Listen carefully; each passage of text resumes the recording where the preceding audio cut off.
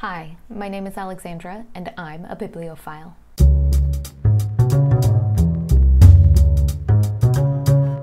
Welcome back to a lovely jaunt where we read better, not more.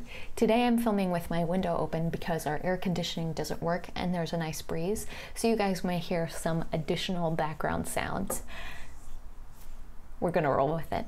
So today we're still talking about the Iliad, yes, because it's still amazing. If you've missed any of the videos, I have a whole playlist dedicated to what we've covered, and I'll be sure to link that down below, and you may see some cards pop up where relevant in the upper part of the screen as well. So far we've covered the mythology, the history, the poetry, and we've talked about Achilles and Agamemnon. Today we're talking about the Trojans' greatest hero, Hector. So Homer does something profoundly interesting with the only Trojan hero who can challenge the strength of the Greeks. He makes him our favorite. Hector is literally everyone's favorite. So the narrative makes it very clear that Hector is a powerful warrior. When he and Ajax fight, it's a standoff, and Hector can only be bested by Achilles. And he's doomed to be bested by Achilles. And we know this, so why does Homer take so much time to make him so empathetic? Why would you do this to us? Well, because it's great storytelling. It has always been great storytelling to kill off your darlings. So let's kind of dig into how Homer constructs and leads us to this empathetic view of Hector. Well, yes, he's excellent in fighting, but he also doesn't relish it. He doesn't have bloodlust. And more than once, he actually runs from a fight. He often expresses that he doesn't really want to face the fight, but feels the duty to do so. Who else will defend his city if he doesn't? Paris? Also, the setting. So this came up when I talked about the epic similes in episode 3 about poetry. The epic similes give us a glimpse into the peaceful life of the Greeks, but it's very abstract. At Troy, it's very concrete. We get a couple of scenes inside the city with Priam and the other major players, but the longest one focuses on Hector. These scenes are so powerful and iconic, I'd really like to take a closer look at them. In book 6, Hector is getting ready to fight. He also visits his brother and sort of like rounds him up like, hey, it's time to get out there, right? Because he's in the bedroom with Helen. Who knew? But as you can imagine, Helen is not super popular with the Trojans, even though she's living there, right? But just imagine it. She's caused this huge war that otherwise this city would be at peace. And what loyalty do the normal people have to her who are out there defending the wall of the city? They don't really owe her anything. She's this foreign princess, right? So yeah, not super popular in the city. But, she says, Hector has always been kind to her and treated her with dignity. Not only that, but we get to see Hector with his own family. He finds his wife on the wall of the city with their young son, and she tells him how she's worried about the outcome of the war. If he dies on the battlefield, she will mourn, but it also seals the death of her son and her own capture as a slave, likely as a concubine. Here's what Hector replies.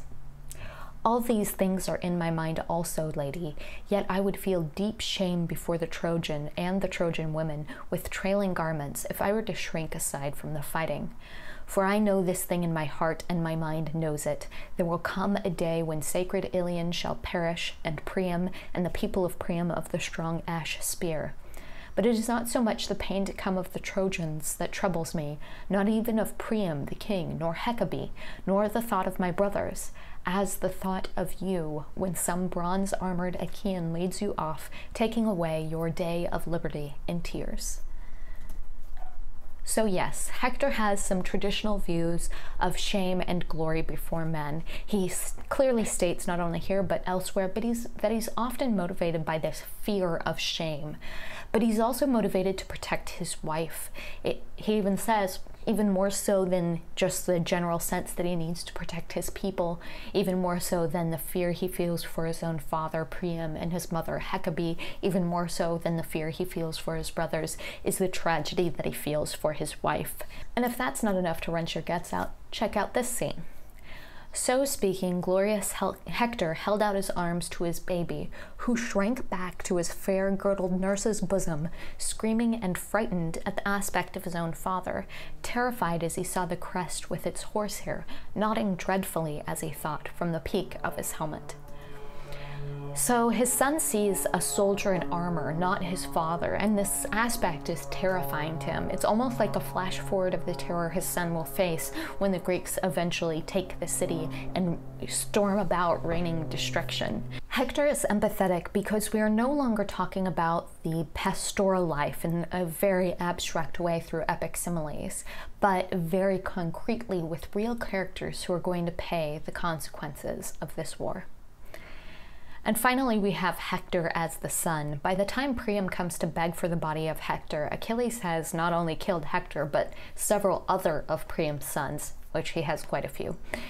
We see how Hektor was chief among them, the noblest leader, the best of the Trojans. We see his father, who sees his reign of his city come to an end and knows that Hektor was going to be the next great king, but no longer. Before I close out this video, there's one more aspect to Hektor's character that I want to take a look at. And it doesn't have anything to do necessarily with him being empathetic, but I think it sort of counterbalances him from being too perfect of a character. And it's that Hektor might be a braggart. He might be more talk than action.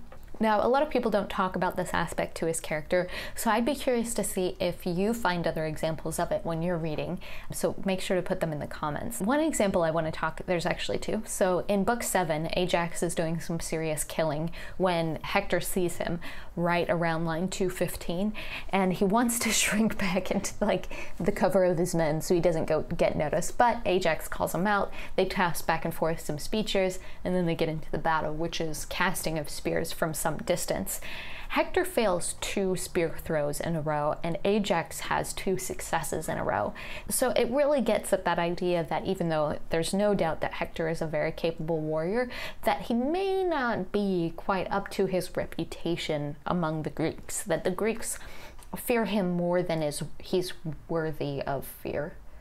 This is duplicated again when Achilles finally comes out to fight Hektor, and Hektor literally runs away so hard, I think he laps the city of Troy 7 times or something like that.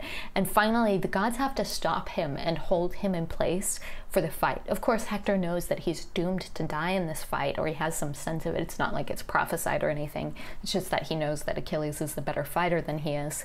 So in one sense, it's like, well, it's kind of reasonable to run away from the person that you know is better than you, and you're probably gonna die and follow the city, blah, blah, blah.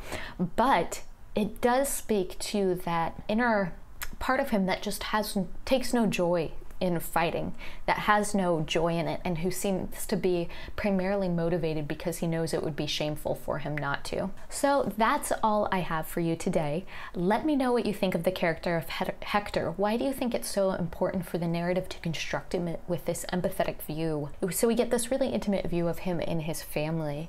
And do you think that there's any merit in my counterposition as well, that Hektor may be more talk than fight, a little bit of a braggart? Can you find other examples of that? Comment down below. I want to discuss this more with you in the comments. Until next time, I'm Alexandra, and I'm still a bibliophile.